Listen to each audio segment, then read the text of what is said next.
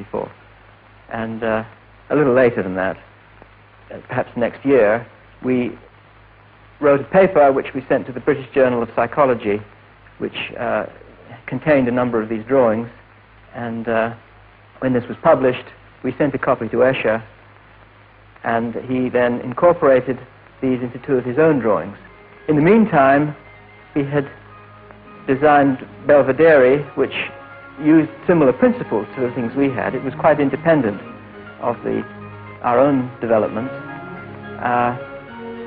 But the particular drawings, the triangle and the staircase, he incorporated into drawings of his own, or into prints of his own.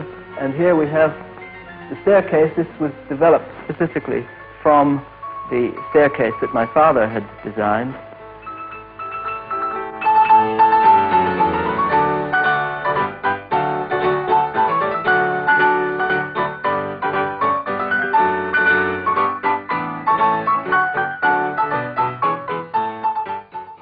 And a little later, he incorporated the triangle of mine into this waterfall picture, where the water goes round and round in an impossible way.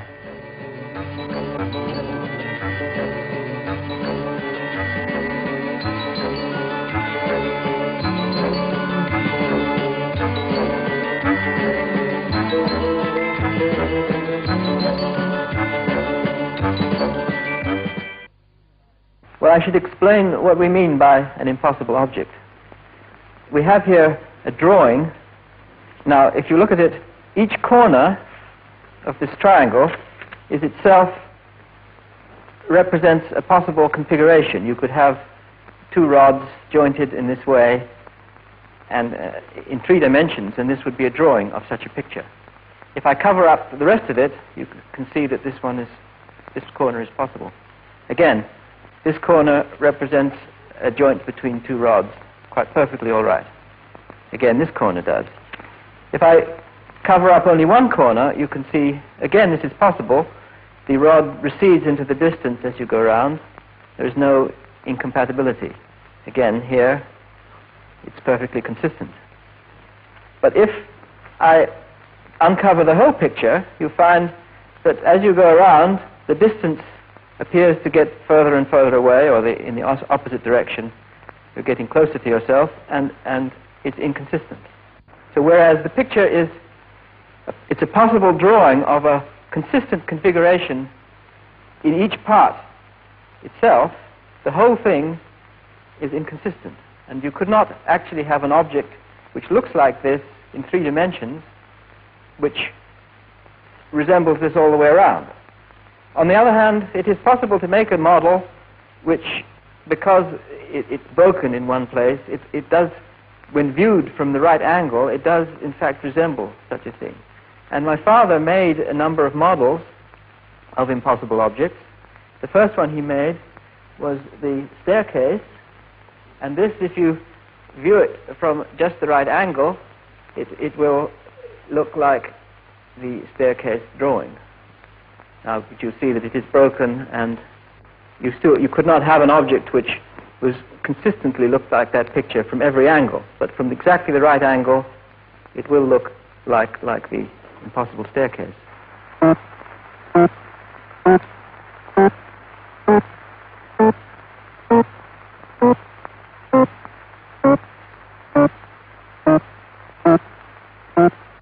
A little later, he made a model of the triangle, and this, again, if you look from just the right angle, it will resemble the picture that we just had of the triangle, but you'll notice that it's broken. You could not have an object which from every angle resembled the impossible triangle. It's not possible in ordinary three-dimensional space to have such an object.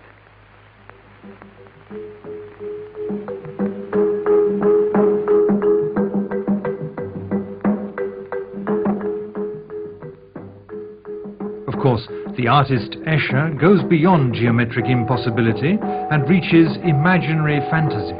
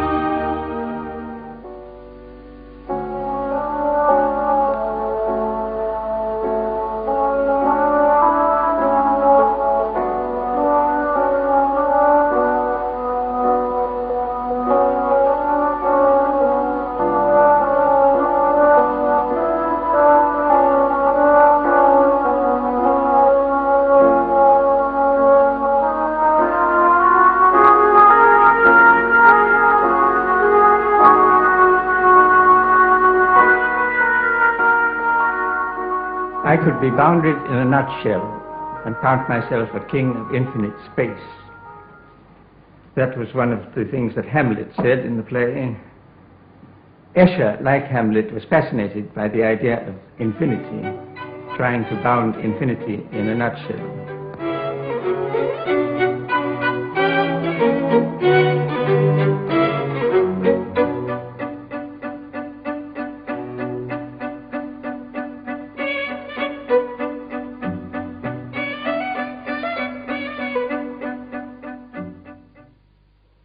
And the pictures that he saw of mine gave him exactly that right flavor. And with that hint, he drew a picture called Circle Limit 1. This was only a first attempt, and he was not very well satisfied with it.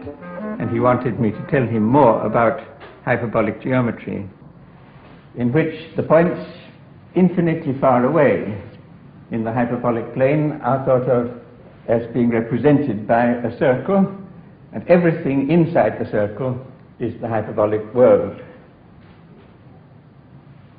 The effect is then that shapes are represented truly, angles are represented without distortion, but distances become distorted. The closer one gets to the circumference, the greater is the distortion. So the points on the circumference are to be thought of as being infinitely far away.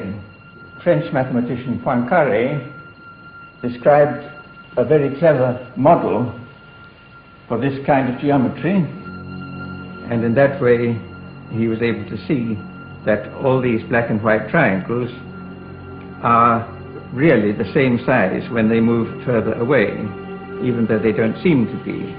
It's analogous to the situation on a sphere, where if this is a picture of the sphere, you see that the triangles in the middle seem to be larger than those near the circumference, but that is only perspective foreshortening. These on the sphere are all the same size.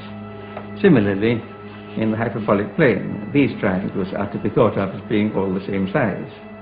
And so it is when he made the green fish is going this way, the yellow fish is going this way, and so on.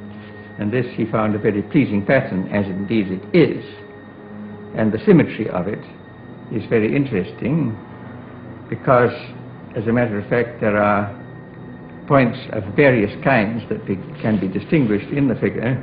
For instance, the points where two yellow fins and two green fins come together, and other points where four fins come together, are all arranged in a very symmetrical fashion. The point in the middle, where two yellow and two green fins come together, is not essentially different from other points, such as this where two green and two blue come together, and this where two blue and two yellow, and so on. Altogether an octagon of such